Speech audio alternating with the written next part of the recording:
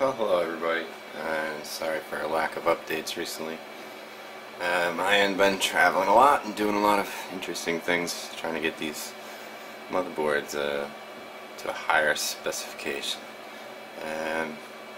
As you can see on our screen here, we have our basic firmware that we've been reflashing, and we've got our old style machine, of course. So we're talking about the Bizzer made of wood, really, you know.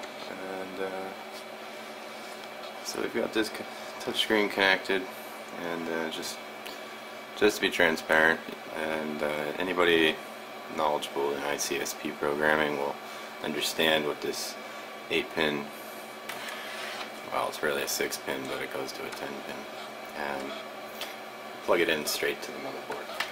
If I had one just sitting here, I'd show you. But anyway, it's all been reflashed.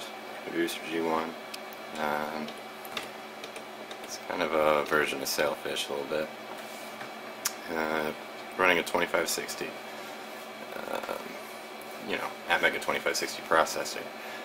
Of course, the whole point in this is auto leveling and a few other hidden key features that I'll share later.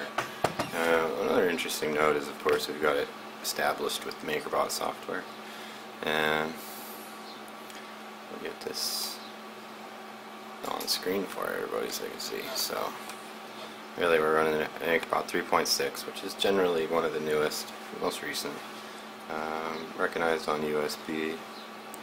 So in general, working successful machine tests.